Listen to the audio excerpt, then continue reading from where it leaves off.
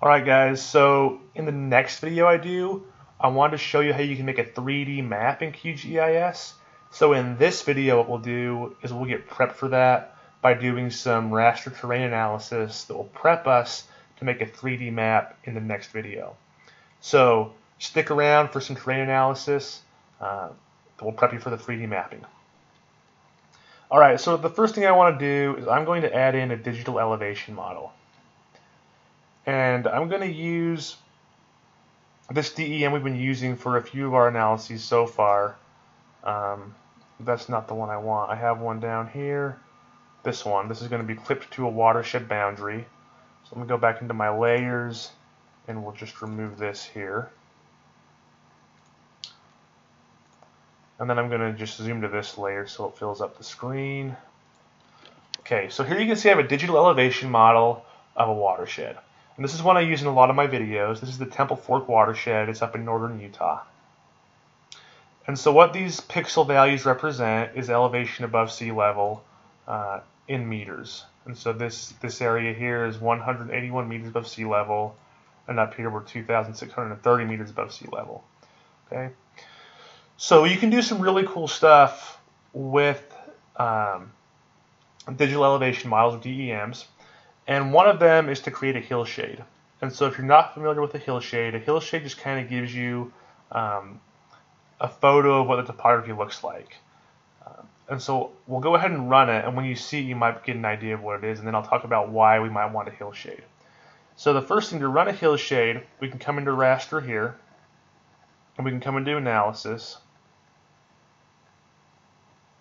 and we have this hillshade button, and it's in the GDAL algorithm box.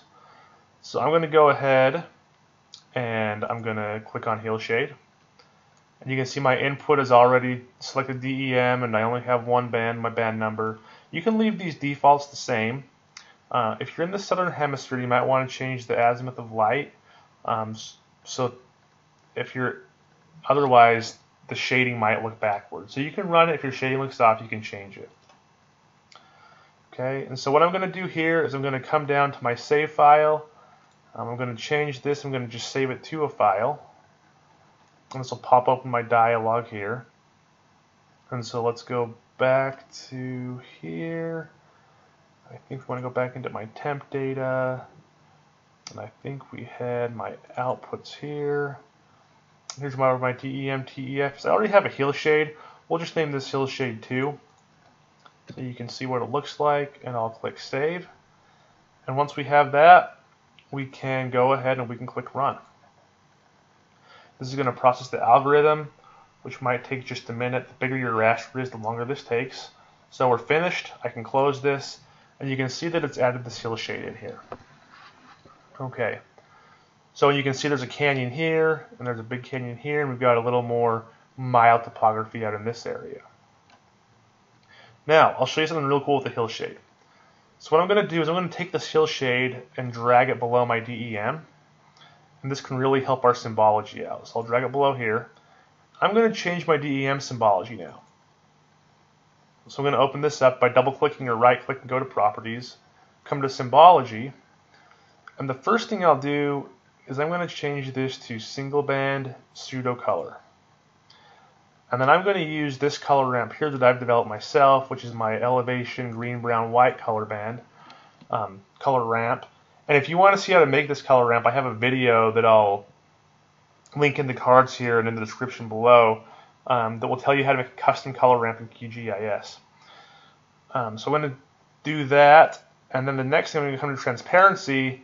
I'm going to make the global opacity, I'm just going to make it 60%. Okay. And I'll come over here, I'll click apply all those things. And now you can see that that hillshade shows through and you have the elevation values over the top of this, but you now also have that hillshade underneath that kind of makes that topography pop out. So that's a cool little symbology trick you can try. And that's what we'll use. We'll use this DEM and the hillshade to make a really cool looking 3D map in the next video. But while we're on the topic, I want to go through some more terrain analysis with you. And so go back into raster, and come back into my analysis tools. And two more common terrain analysis tools that we use are slope and aspect. And so we'll just go through these real quick. So let's run the slope.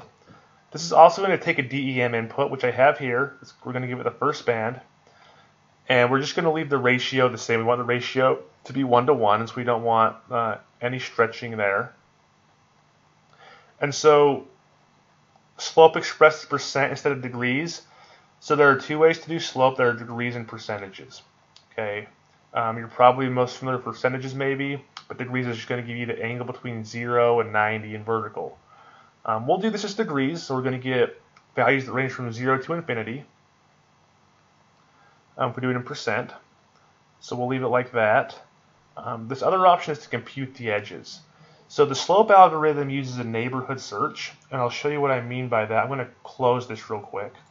I'm going to zoom in on a really close to an area of my pixel here, or my map.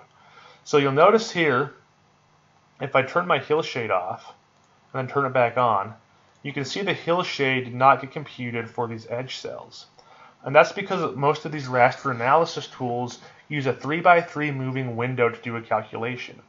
And so what that looks like is they have one cell here, one cell here, one cell here. So there's 3 rows, and I have a cell here, a cell here, and a cell here, and there's 3 columns. And so it will take this area in here, and it will perform a calculation that involves all 9 of those cells to get a value for the middle cell. And if there are no data values, so like this cell right here, there are no data values for 3 of those cells, and so it won't perform the calculation there, which often isn't a big deal. Sometimes it is. So with the slope, let's go back to our raster analysis and go back to slope.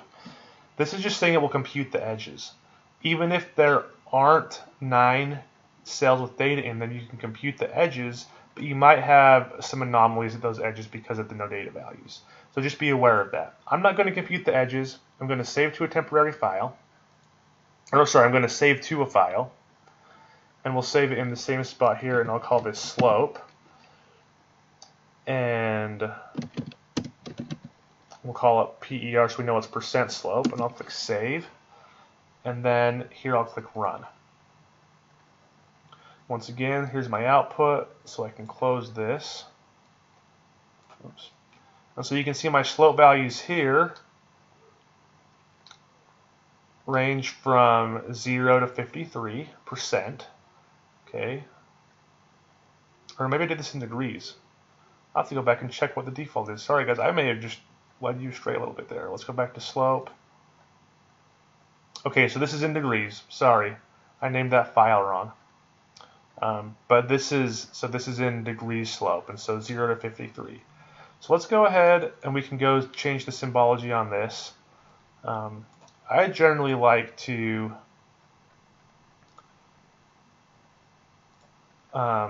make my slope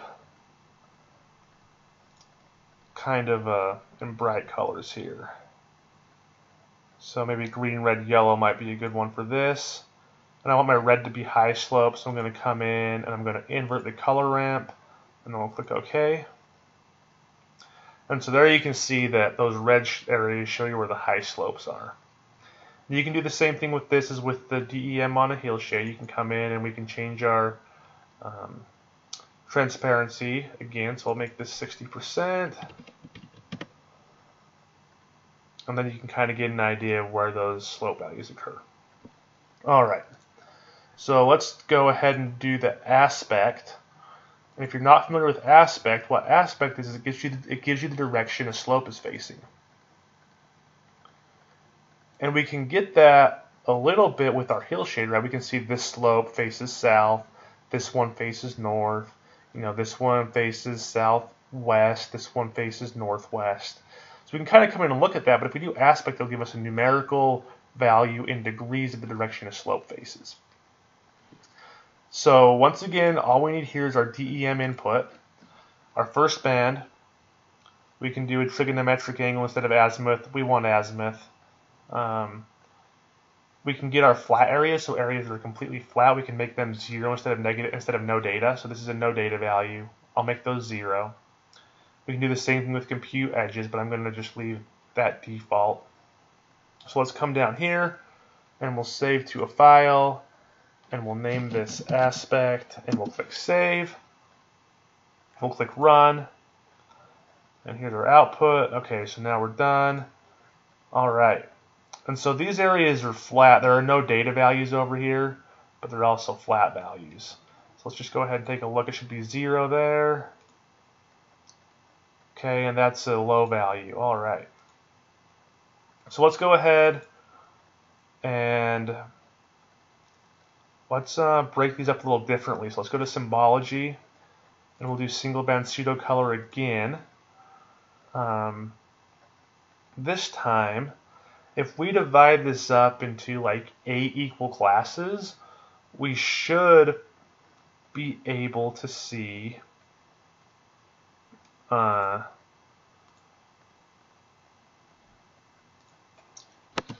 directions a little better. So let's do 8 classes, click classify.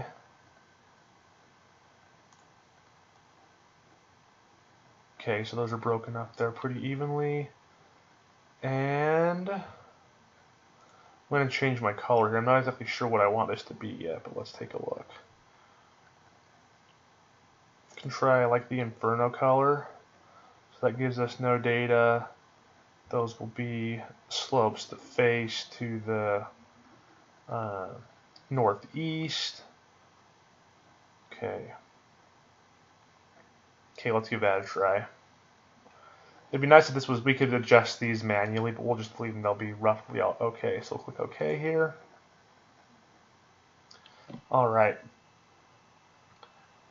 So now you can see which direction these slopes face. So a value of 0 is going to be no data. And then we get these dark values that are going to face to the northeast. These values over here are going to face to the northwest. Okay, these values are going to be facing to the south right in here. And so there you can just kind of see the direction those slopes are facing. All right, so those are some of the terrain analysis tools that you can use here in QGIS.